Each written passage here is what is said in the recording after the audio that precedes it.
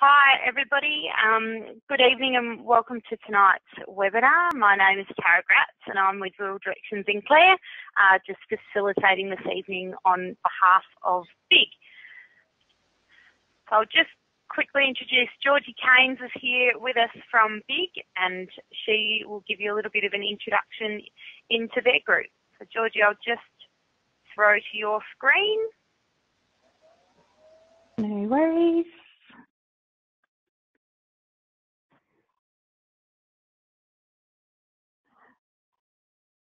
All right, all good to go. Thanks, Tara. Thank you very much for coming along to this webinar tonight. I'm a facilitator for the Barossa Improved Grazing Group. We're an umbrella organisation that brings together the different livestock production groups in the Barossa and surrounding areas. We really have a keen interest in sustainably improving our soils, our pastures, our livestock, our people and our business.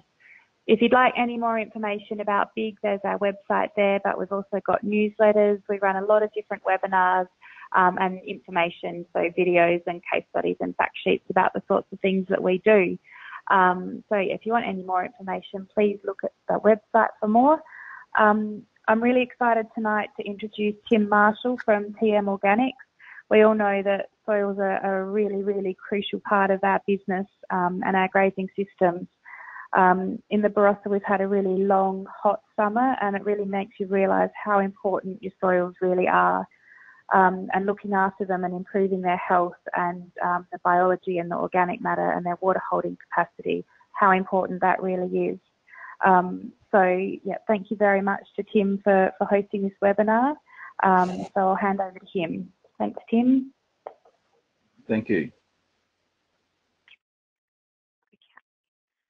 Right, so our topic today is improving soil health. Sorry, Tim. Sorry, just before we go to Tim, we do have a couple of poll questions to get everyone started off tonight, just so that we can get a better understanding of where you're all at. So these will appear directly. So if you could just click on the poll, please, as to where you're located.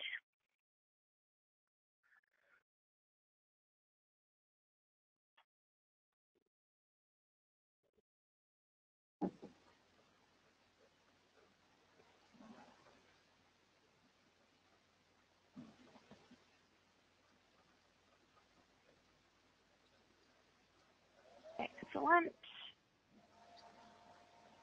Now you should all be able to see that, I hope, Georgie. We've got 16% from the Barossa and surrounding areas, 3% from Murray Lands and Mallee, 19% are from the Adelaide Hills and Fleurieu Peninsula, 13% from everywhere else in SA, and we've got a really big interstate contingent tonight at 48%. So if you could also then just let us know what your predominant production system is, please.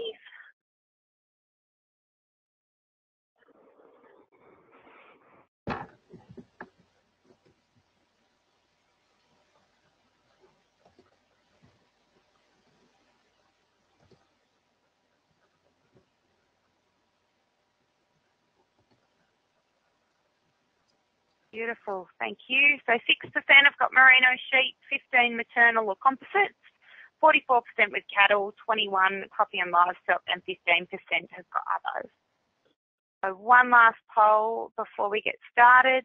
Could you just let us know what your predominant pasture system is, please?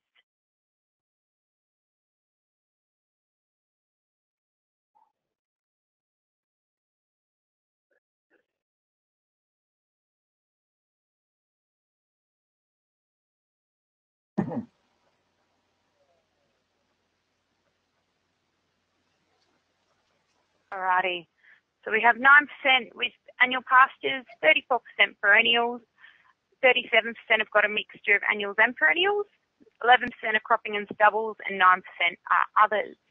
Excellent. Thank you all for participating in those. It just gives us a little bit of an idea, which is much appreciated. So without further ado, I'm going to hand you all over to Tim Marshall, our presenter for this evening. and we will get started. So Tim, that should have asked to show your screen. Right. Beautiful. Excellent. Okay.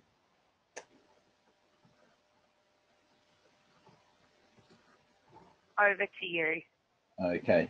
Thanks. So today's topic is improving soil health. Quite a lot to say, so I can only say it will be introductory, but I hope it's of interest.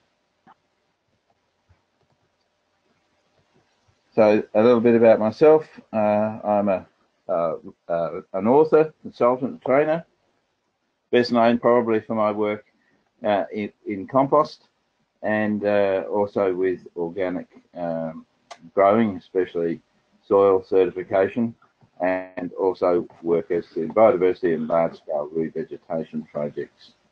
So a few books. You might be familiar with the Dung Beetle's book, Dung Down Under. Magazines, Acres Australia newspaper, I'm pleased to say, will be restarting very soon. Very popular paper. And I, in various different capacities, including farm inspector, consultant, trainer, journalist, and other things, make a claim no one else, I think, makes. I have been to nearly 5,000 certified organic properties in 33 countries.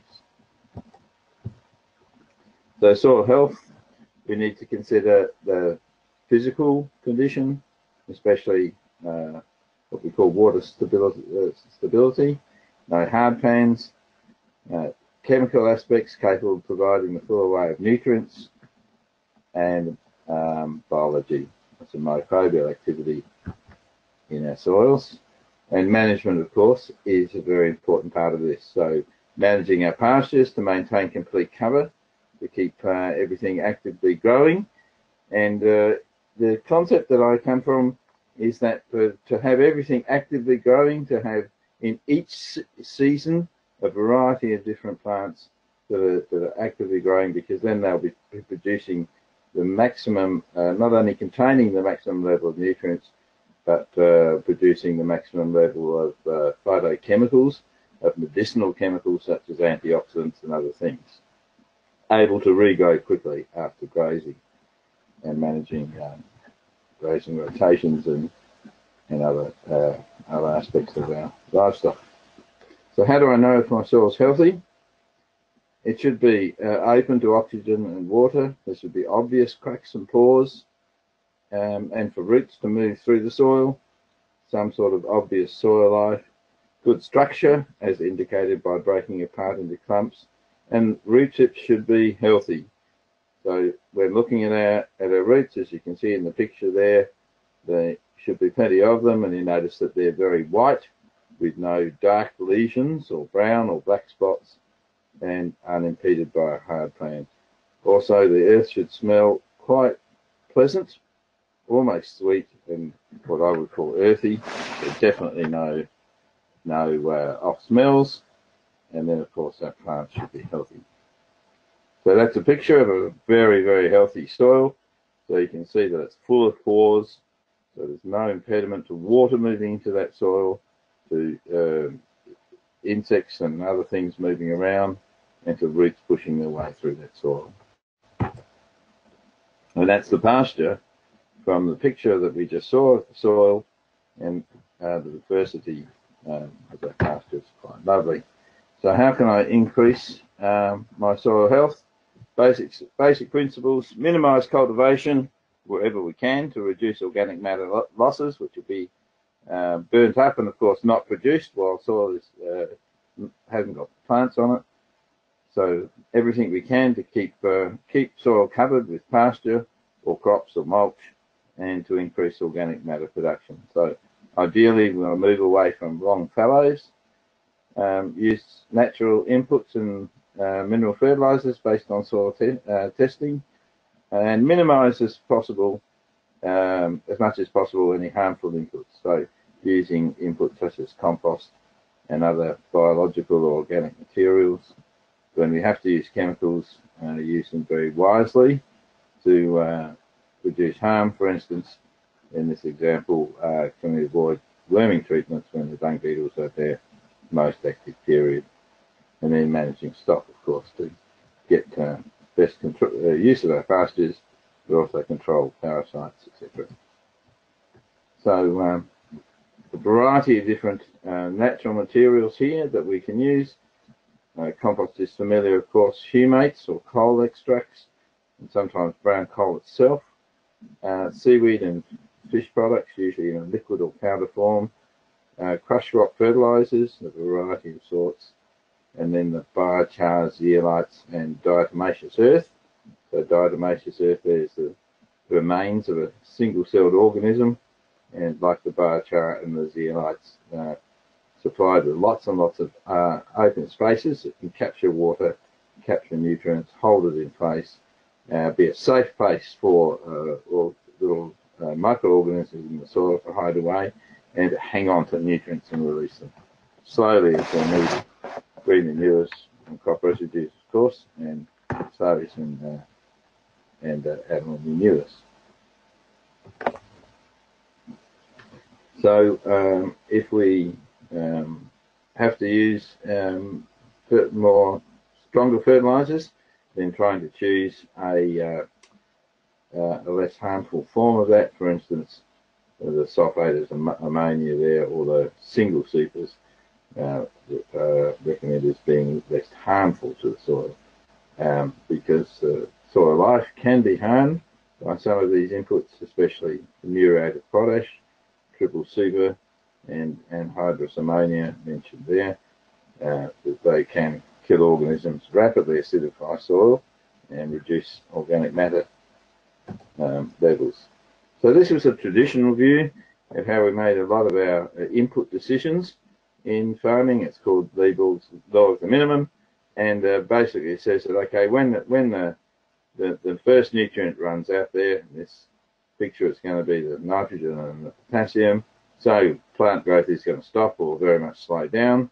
And of course there's nothing wrong with this view. It's not incorrect as such, but it dominated our view about how to treat soils and how to gauge inputs for a very, very long time. And by itself, it's not really enough. We should be looking at some other things. So this picture looks a little bit complicated. It's what we call Mulder's chart. It's used by those people who adhere to the work of Albrecht and his way of measuring the correct cation balances within soils. So in this system, we're not just looking at adding nutrients according to a simple analysis of how much is removed by cropping, for instance, but looking at the balance between those nutrients and how we can make adjustments that allow us to access what's already in the soil rather than bringing new materials in. So in this system, we say that levels of one nutrient can affect the availability of another nutrient. And some of them are antagonistic and some of them are favourable. So some people find that picture a little bit hard to understand. So I've just tried to simplify that a bit in the chart form, where you can see on the left-hand side that the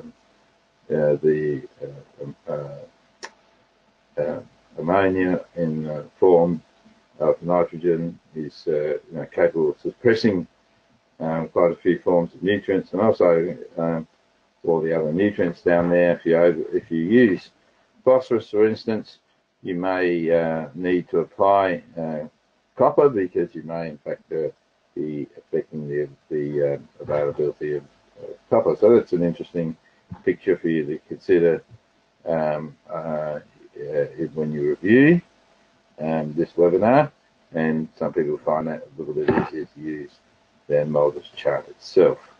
But there is another consideration, and that is that pH can strongly affect the availability of nutrients and also the ability of microorganisms to survive in the soil. So you can see from that chart there that phosphorus, for instance, is poorly available in an acid soil, but it's also similarly poorly available in an alkaline soil, whereas nitrogen, for instance, is much better available in the high pH and is affected by low pH soils. So the concept in an alternative way of treating soils is to try to fertilise to produce organic matter rather than to directly feed the plant. So we're trying to get the soil ecosystem working so that it produces and makes available the nutrients we want at the right time as plants need them and as soil conditions allow. So firstly, we need to correct nutrient deficiencies, and we'd love to see that done on the basis of soil testing, and drive the ecosystem itself to look after our plants. There's some suggestions there. The obvious things we're going to do that, like maximising plant growth, retaining stubble to mulches, using bulky inputs such as compost and other recycled materials, controlling erosion so we're not losing any of those things, and the end point of the breakdown of this organic matter is to produce humus. So humus is the end product of this breakdown process, and you see that picture on the side of the screen there indicates that humus is involved in all the other processes involved in the soil, to the physical, the chemical, and improving the physical, chemical, and biological condition of the soil, and the processes that happen within the soil, and there are no negative indicators for trying to get more humus into the soil. So every measurable parameter of the soil will improve if we can improve our organic matter content, and especially if we can improve our humus level. So that's not just the raw organic matter that's allowing it to break down and to make this humus product, which you can see there in the picture, about that very open structure. Again, the way I described the zeolites and the biochars, those little open structures allow water to get in there, microorganisms to survive. They can get in there and survive in a droughted soil, for instance, maintain air in the soil for those organisms and plant roots to use, and roots can find the root hairs and can find their way into those pores. So this humus works to improve our nutrient content. Up to 95% of the nitrogen in the soil is actually stored in the humus, and it's stored there for a very long time. So the average age of a piece of humus in an Australian soil is probably a couple of thousand years. A large percent of our phosphorus and a big chunk of our sulphur is locked into that humus product. Of course, we're trying to get more humus, but the point is not to get more humus, but to process some of the humus back, what we call mineralizing, so that some of the nitrogen, phosphorus, sulfur, and other things become available. So we're not just trying to accumulate as much as we can. Of course, like to lift our organic matter and humus levels as high as we can, but we're going to continue to process them. So we can lift the total exchange capacity of the soil, and that improves our ability to store nutrients of all sorts, especially some of the cations which are otherwise subject to being leached away, for instance, in soil moisture. Soil organic matter produces these organic acids, and they help to etch away or break down the minerals in the soil and make those available. And then this pH will also be a very strong buffer against pH changes. So humus is directly useful for the plants. The spaces allow the microorganisms to get in there and activate some of the nitrogen, and the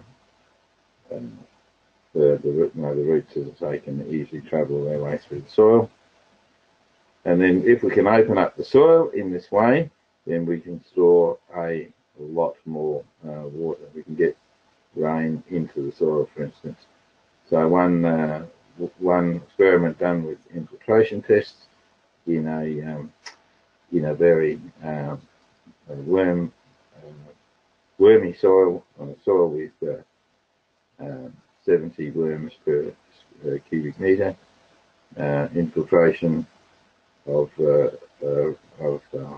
water in a measured test took 80 minutes, and with 2,000 earthworms per square metre, the same infiltration test took 1 minute. So again, trying to get as many pore spaces into our soil as we possibly can.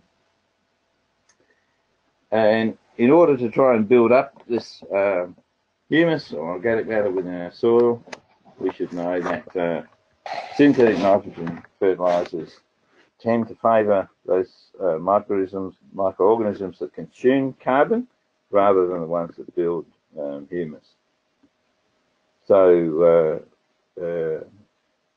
if we with high nitrogen inputs sponsor those particular types of microorganisms, then it's very hard to also actually build up carbon levels in the soil. And where we see a farming system with high levels of nitrogen inputs, generally the carbon is in fact declining. It's very hard to build it up. So we can build it up, of course, by using legumes, all sorts of other microorganisms and composts.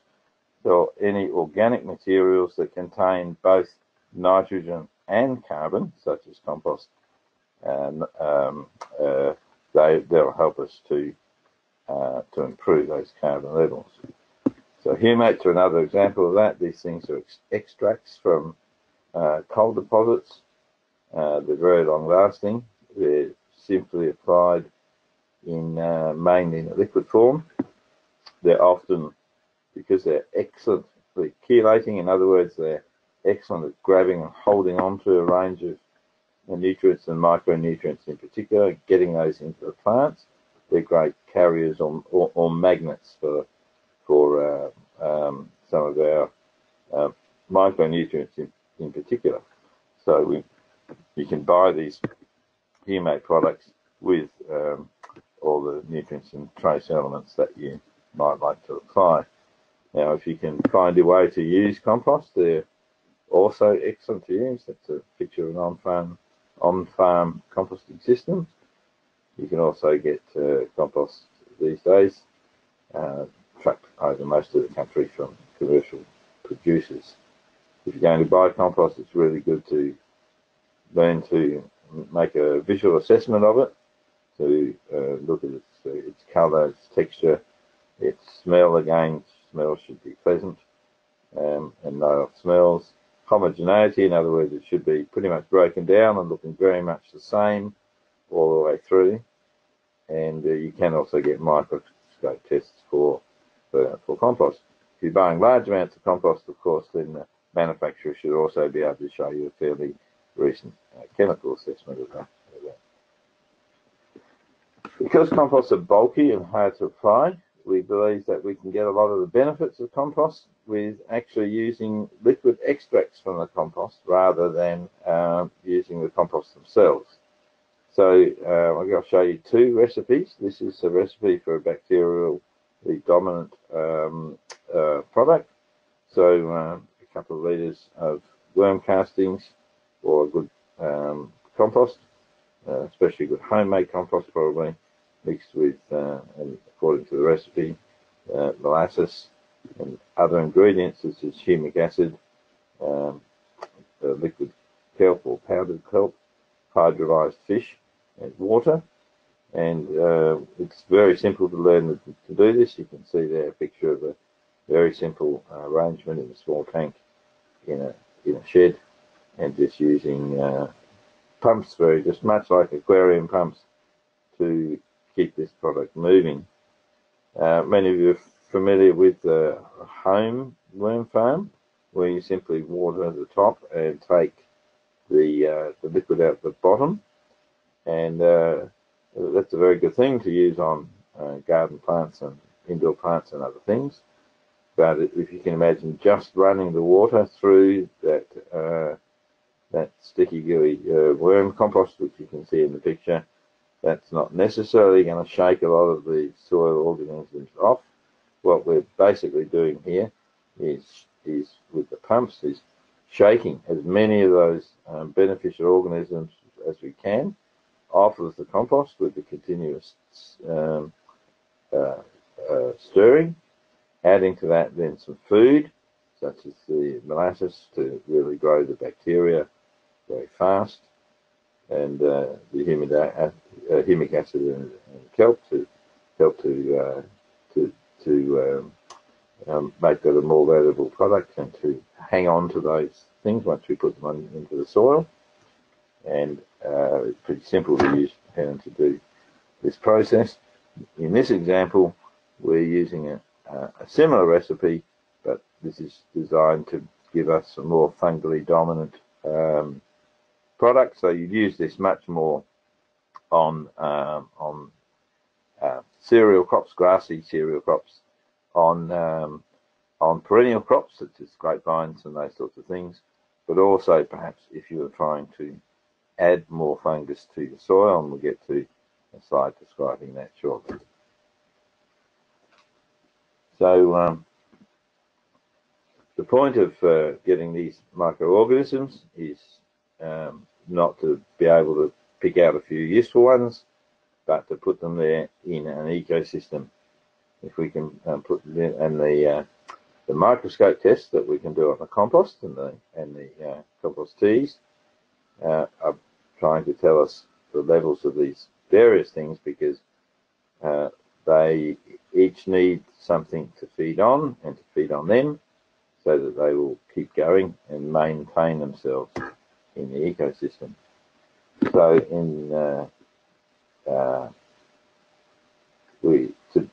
to deal with acid soils, we can add in the system lime and perhaps even dolomite, try and increase soil organic matter and improve the processing turnover of that organic matter, and then, if possible, reduce the input of high-value nitrogen fertilisers, which will compromise carbon capture. So the problem with our fertiliser nitrogen is it's easily leached, it's easily volatilized, it acidifies the soil, and in large volumes acidifies it rapidly. It makes it very hard to store soil carbon by burning that up, and in excess it can produce too much protein. This is both in plants and animals. And for instance, if your plants receive too much of a boost of nitrogen, they're basically busy making proteins, which form the shell of a plant cell, but they're not being able then to infill the infrastructure properly, and you get a plant which is sappy and weak. So at least 50% of our fertiliser applications generally is leached or volatilized, and that could be much higher if we're careless with how we use them, and it's hard to get really good efficiency even with the most careful use. So another thing we need to discuss is this VAM, or vesicular arbuscular mycorrhiza, these fungi that live in the soil, and they are feeding off some of the residues of roots as they push their way through the soil. Some of them are actually able to grow into the root, and we now know that between 30 and in some particular plants 50 and even 60% of sugars, more commonly 30% of the sugars produced by a plant, is actually pushed back into the soil, and it's done not as some sort of excretory process or anything like that. It's actually done to feed these mycorrhiza and certain beneficial bacteria and other things. They then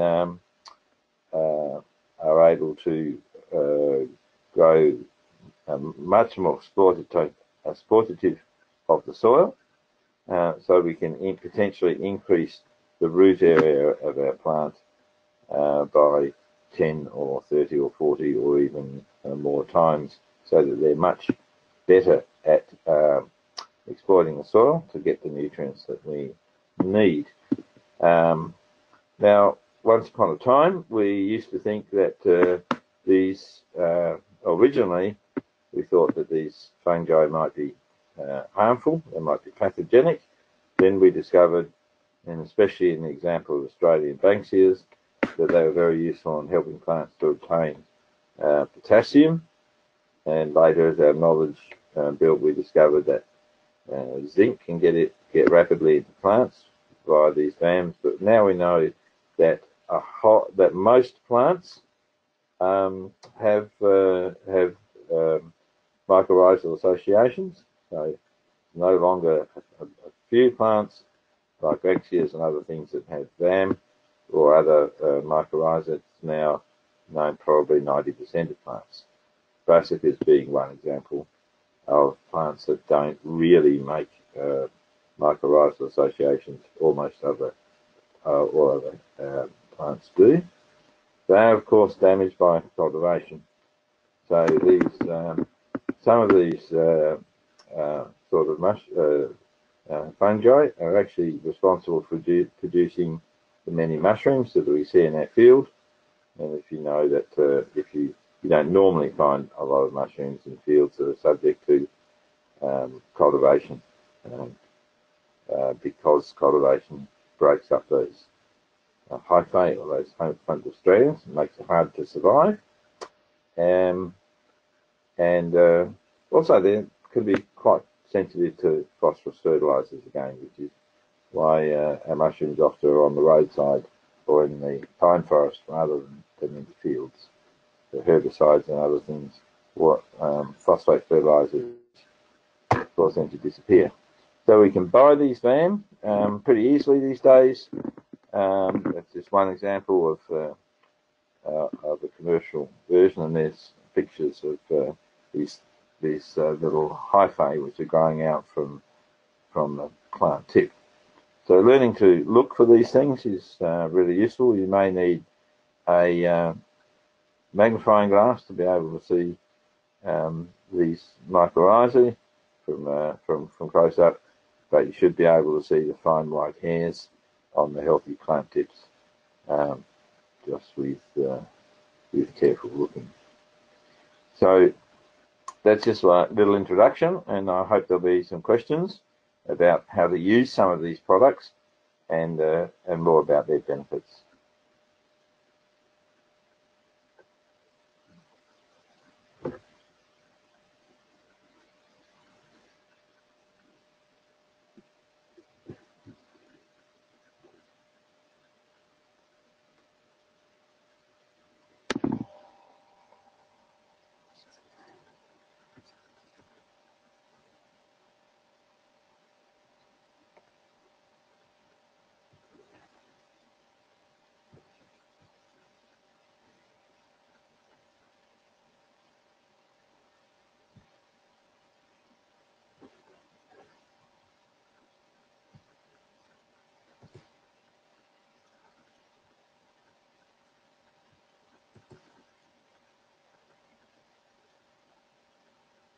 Thanks very much for that, Tim. Are there any questions? Great presentation that really gave us a good introduction to soil health and all the different ways that we can really improve it. So yeah, thank you very much for that. Are you there, Tara? Have we got any questions that have come through?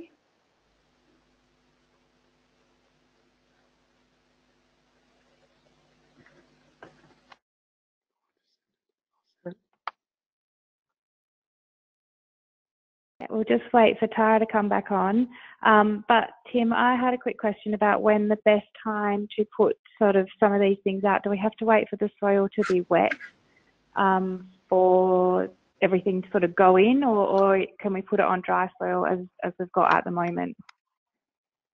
Well, almost all soil inputs are going to go in much better when the soil is moist or when rain is expected. Now, some of the materials are alive, such as the aerated compost extracts or compost teas and the the VAM. So those things you really do need soils to be moist enough to sustain life. Now, some of the solid ingredients, like the humates, they're going to remain in the soil, but they will be activated and be most useful when there's adequate moisture. So when plants want to grow, that's the best time to put some of these products on, because they basically operate like plant tonics and be much more effective in the growing season. Yep. So another thing that we have to just wait for that rain at the moment. Tara's just coming through with a few more questions. She's just having a few technical issues. One other quick, you there, Tara? No. There, Tara? No, so we'll just wait for her to get that stuff sorted out. One other thing that I found really important, so the mulching side of things and not overgrazing. This year's been pretty difficult for that side of things, but do you want to just talk through some of the benefits of leaving some of the cover on the soil and that side of things? Yes, certainly. Now, of course, it's much harder when we haven't had adequate rains, and it's tempting to push to the limits. The better, of course, we can improve organic matter and humus within the soil, so we're going to store a lot more moisture in the soil. And also those mycorrhiza that we talked about, they can, it's well known that they can get nutrients into soil. They can also scavenge for water. So that's it's always good to have those things. So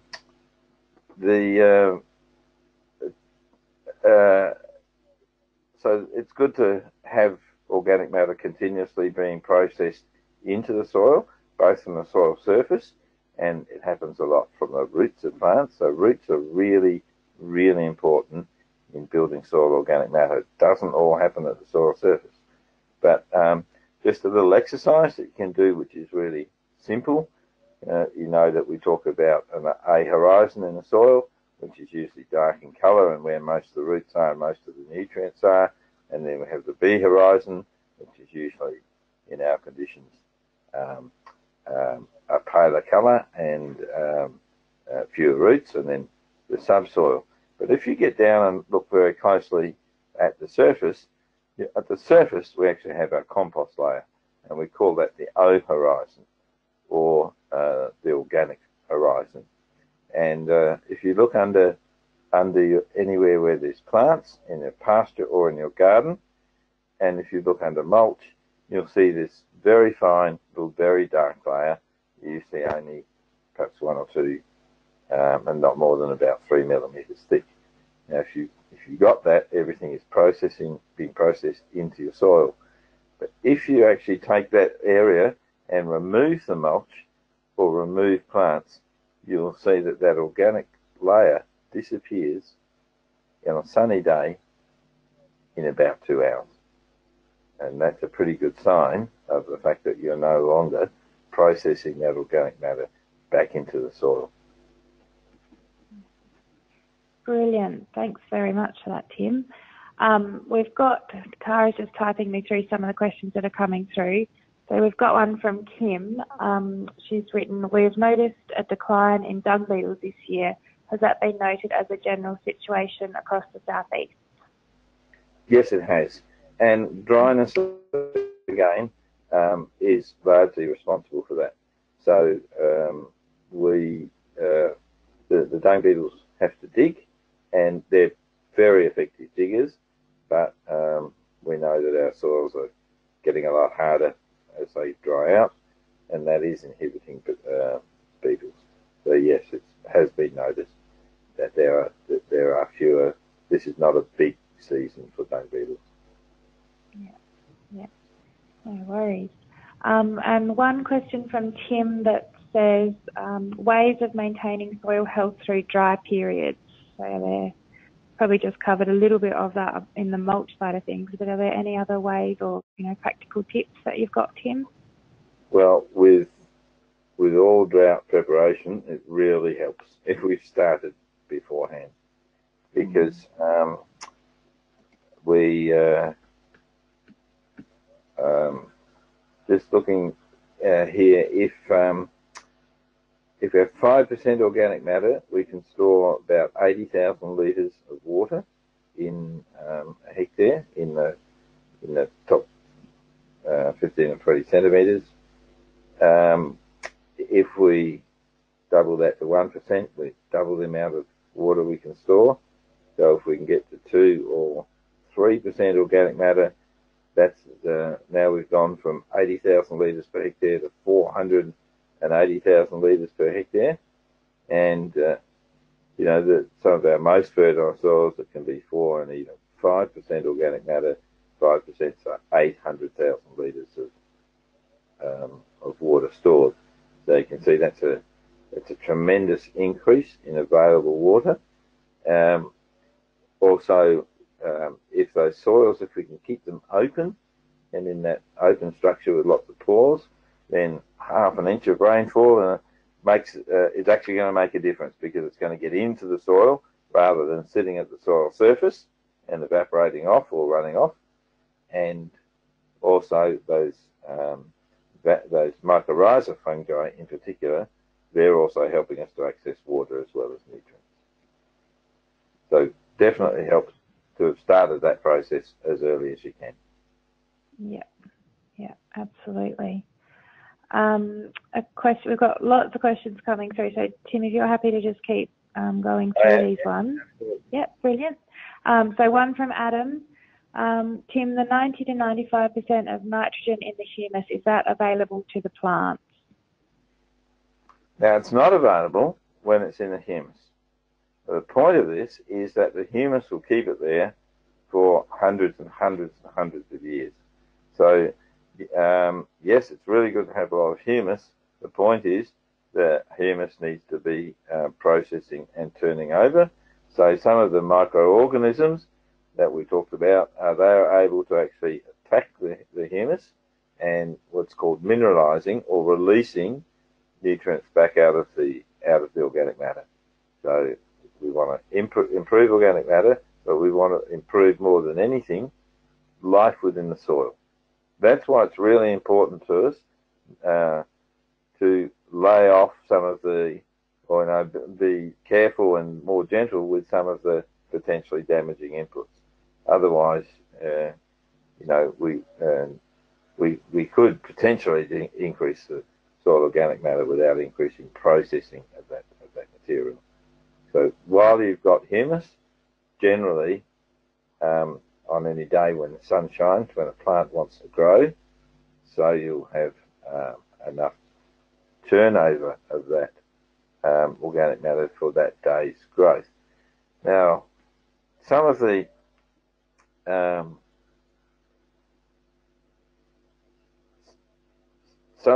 harmful effects of nitrogen come from too much water-soluble nitrogen. We need nitrogen because we need nitrogen to build protein. The point is that we want that nitrogen to be slowly produced from the soil ecosystem at something close to where the plants need it. Now, we still often have to use nitrogen fertilisers because when we're removing crops, we're taking material away, but also often in cold weather, for instance, we know that soil organisms are not going to be working as well. So often at the beginning of the season, we can use some nitrogen, but we try to limit the amount of excess or water-soluble nitrogen to what the plant can use. Now, we might have heard recently that doctors, for instance, are telling us that we might live longer if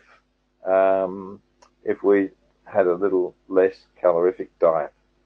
So you can think of your nitrogen needs in that same way, that we need to supply adequate nutrition to ourselves or to our plants in the form of nitrogen, but by over-supplying them with nutrients, we can create weak and unhealthy plants. Almost all of the sucking pests, for instance, the aphids, and even things like red-legged earth mite and those sorts of things, what they are feeding off is excess nitrogen. Nitrogen has been applied in a water-soluble form. It's been taken up by the plant, stored in excess beyond what that plant was able to use when it took it up.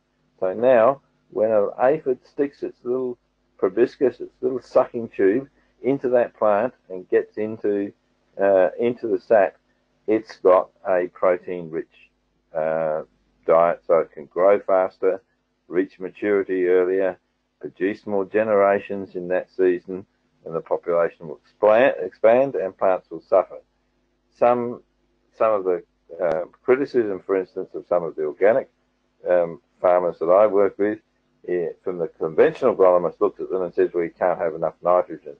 But what those farmers will not have is they will not have sappy growth or sucking pests. So obviously there's some balancing to be done here to make sure we can try and get enough nitrogen, but to avoid those really large big lumps of application of nitrogen. So we can do it by definitely encourage everyone to supply the nitrogen by increasing humus levels within the soil, but there are obviously things you can do with nitrogen fertilizer applications, like applying less more often, for instance, is going to help as well. And to start a system off and to get it going so you can continue to produce organic matter, get that stored into the soil and lift your humus, you'd still start using some of those fertilizers, but try and use them more carefully and more sparingly. Yeah. Big question all about nitrogen, isn't it? It's a big topic. So a question now from Justin.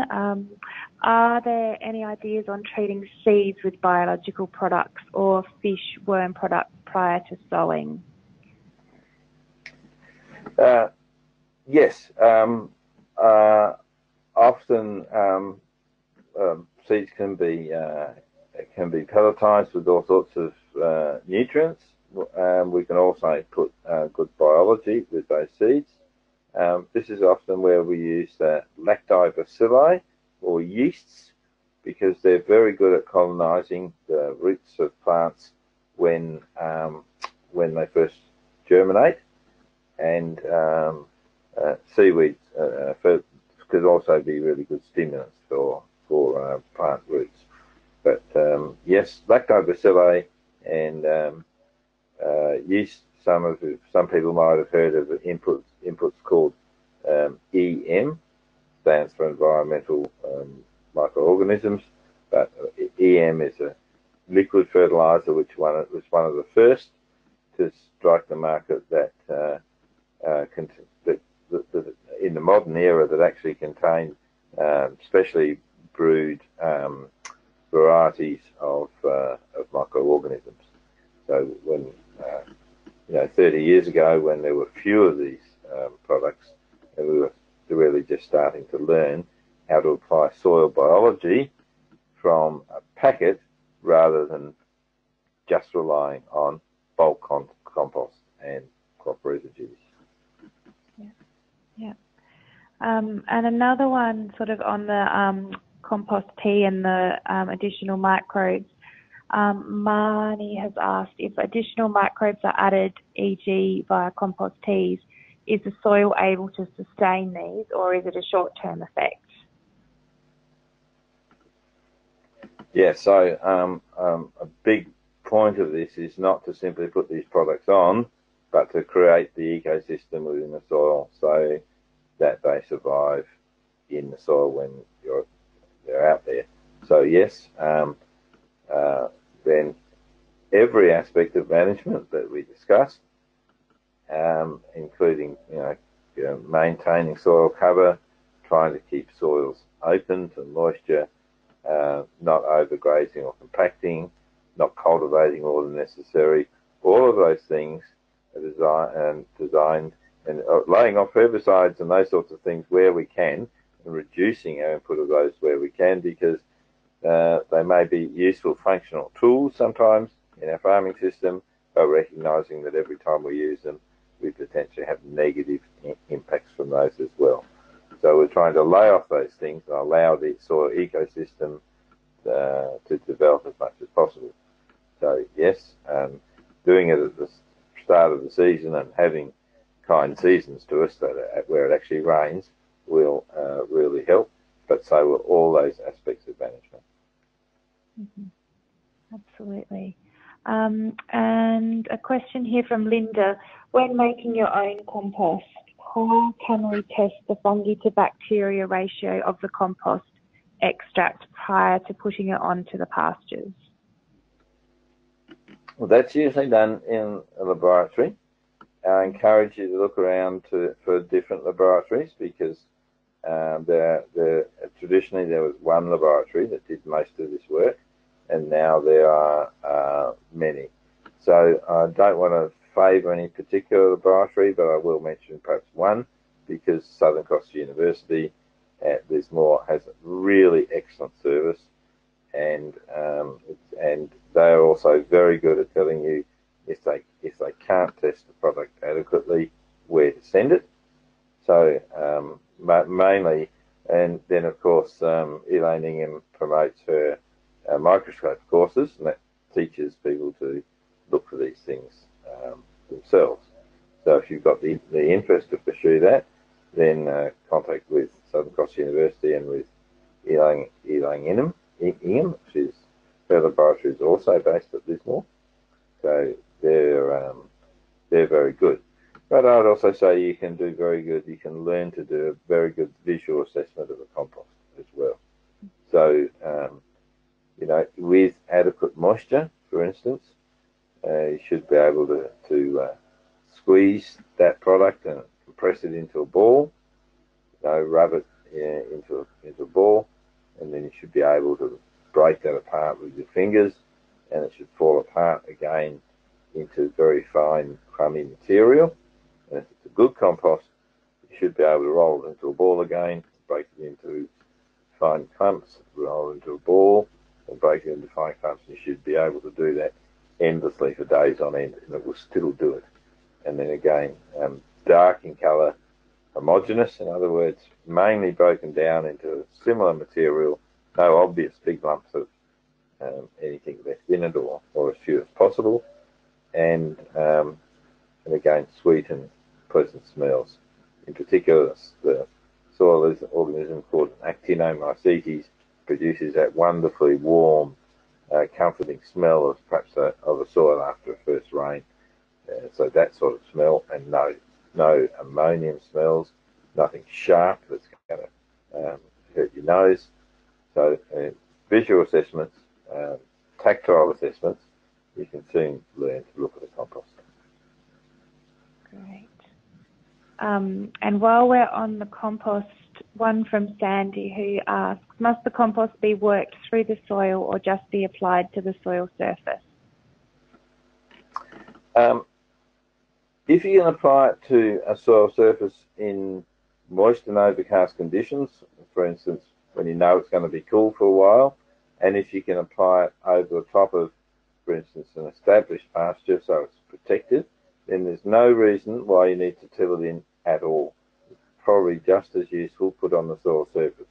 If you can supply enough compost or cover that compost with at least a less valuable mulch on the surface to protect it. Obviously, compost that's completely exposed to the soil, to the sun, and in the middle of summer, is going to be dried out and eventually devalued considerably.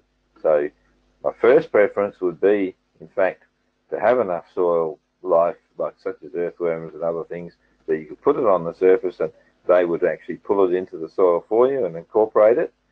But in bare soil, you could use a mulch over the top to protect it. And if you haven't got those conditions, then just tickling it in. You really do not need to bury those sorts of compost very deeply. Tickling them in should be enough. Great. And just one on the compost tea from Kim. Are the recipes that you provided, are they the application rate per hectare? No, I think that most of those those recipes should all be able to do at least 4 hectares. Yeah. Yeah. Okay. Now, obviously, more is better, and obviously that's assuming that you're putting them on at a favourable time when they'll get a little bit of rain or a little bit of biological activity. Yeah. Just again, waiting for that rain at the moment, aren't we? And one from Paul, we've just got a couple of questions left. One from Paul here to say, have you done an economic analysis of these treatments? Well, you know, a lot of people are using these treatments, and there are the compost teas, for instance, used at scale in this way, are fairly new in their adoption, but they, especially what we call the regenerative agriculture movement, is really experimenting with these very fast, and they are really quite cheap methods, especially if you do it yourself. Now, there are people who would deliver a large truck to your place and do it for you, but these are really simple technologies that are ideal to for you to learn to master to do for yourself. For instance, when you brew those compost teas, the point of brewing them is to shake some of the organisms off the compost, put them together with some plant food such as the powdered fish, etc., in the tank which is being stirred, is supplying enough oxygen for those microorganisms to grow very, very fast. And the bacteria, for instance, in perfect conditions, can double their population every 20 minutes, so they're growing really, really fast. So, in fact, with very small amounts of ingredients, you know, and they can be done with very simple tanks. A lot of people that I see are buying the sort of tank that you might see in a small and even vineyard, so something that might take 1,000 litres or a couple of thousand litres perhaps. And then the point is to apply it as soon as possible so that the effect of that oxygenation and that feeding is retained. So obviously that's going to be much better if you can do it yourself rather than have them delivered for a very long period of time.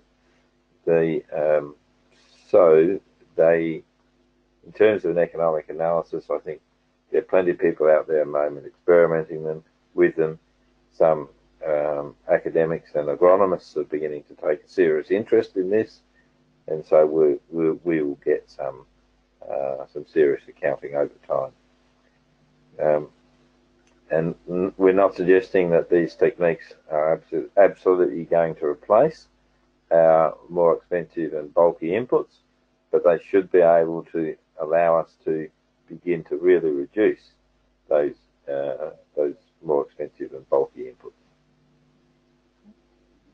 Brilliant. And one, as another example, to make my own compost at home, I can make a much better compost than any commercial composter operator. But I can't do it in very, very large units. So I can get very cheap compost delivered to my door from a commercial composter. So there's a compromise to be had here, because if I can have a very good worm farm, if I can make compost teas and then get my compost delivered 6 or 8 weeks before I want them, and store them and enrich them with the compost teas and then put them out, I think I've got a really good compromise. I've got the bulky product quite cheaply, and I've been able to value add to that. Yeah. Yeah, absolutely. One final question, Tim. We've definitely maxed you out on the questions tonight. What should the first biological input be for someone new to this with a short history of no application of chemical fertilisers and a focus on pasture management? Okay, so the first thing and most important thing is to try and manage what you've got as well as possible. So, manage your rotations as well as you can to preserve as much organic matter as you can on your place. That's much more important than buying something in. If you can afford to buy in compost, well, they are wonderful things. And if you can do it based on a soil test, so are many of the other inputs that I talked about before. But because compost is bulky and difficult to handle, and sometimes almost as expensive to put out as it is to buy, if you're not set up to do it, then I think that then learning to make these compost teas is actually a very, very good system, because it's really quite cheap. It is a do-it-yourself operation that isn't too hard to master, and there's plenty of advice out there on how to get started, but really it's very simple. Fabulous. Thank you very much for that, Tim. Great practical information, and also some real thought-provoking stuff that I know a lot of people in our little BIGG community haven't really thought about. So thank you very much for that. Tara, are you available yet, or are you still on mute? I hope so, Georgie. Can you hear me? We can hear you. Yes, we can hear you. Well done. Super. Thank you all for your patience tonight with a couple of technical audio issues. Thank you, everybody, for your questions. If anyone has any further questions, Georgie, I believe you'll be sharing Tim's contact information with the recording tomorrow. Is that right? Yep, that's the plan. So we'll get the recording up and send out an email to all those people who were registered. You'll receive an email with Tim's contacts and all the BIGG contacts and the recording tomorrow. Super. So thank you, everyone, for your attendance and participation this evening. Thank you, Tim, for a very informative webinar. Much appreciated. If everybody could please just stay online after we wrap up, there's a short post-webinar survey that it would be muchly appreciated if you could fill in for us. Otherwise, we look forward to catching you all next time. Thank you very much.